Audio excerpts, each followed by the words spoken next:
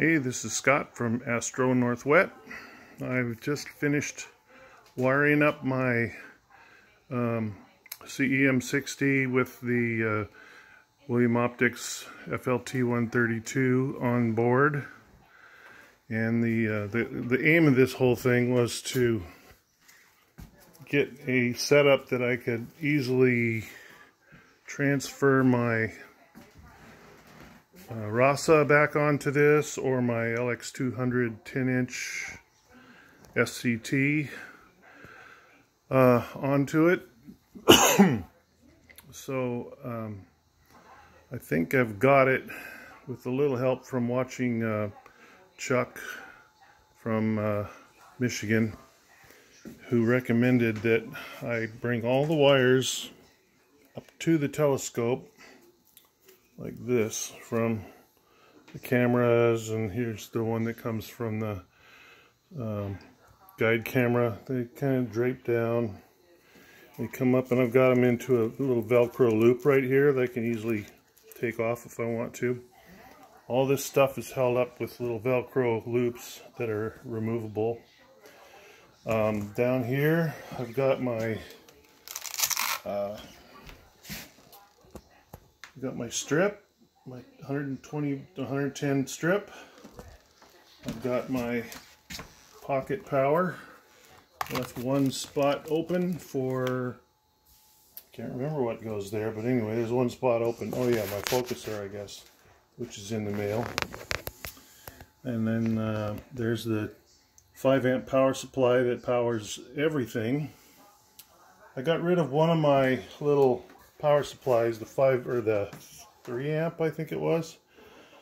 No, this is a 10-amp. This is 10-amp. I got rid of the 5-amp and just decided to go ahead and run this wire here to the mount straight off the Pegasus, because it has plenty of power for that.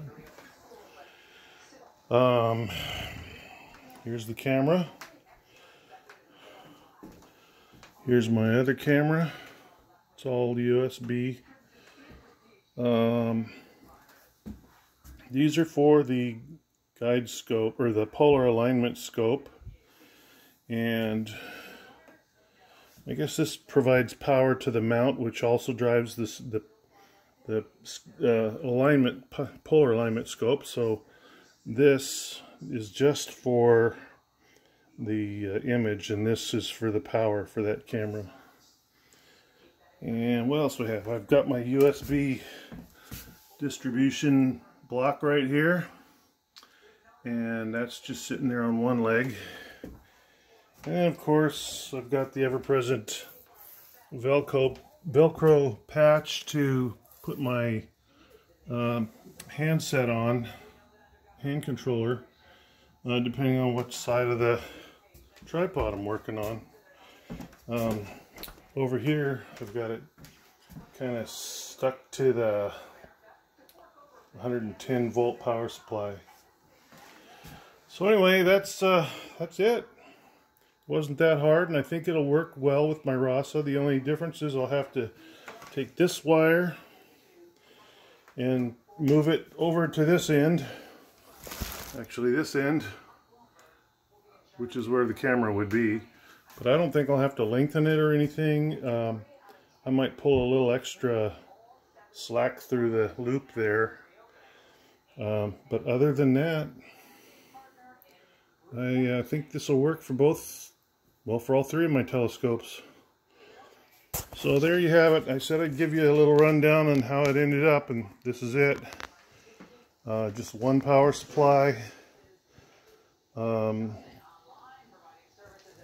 And one USB hub, and that seems to be all I need.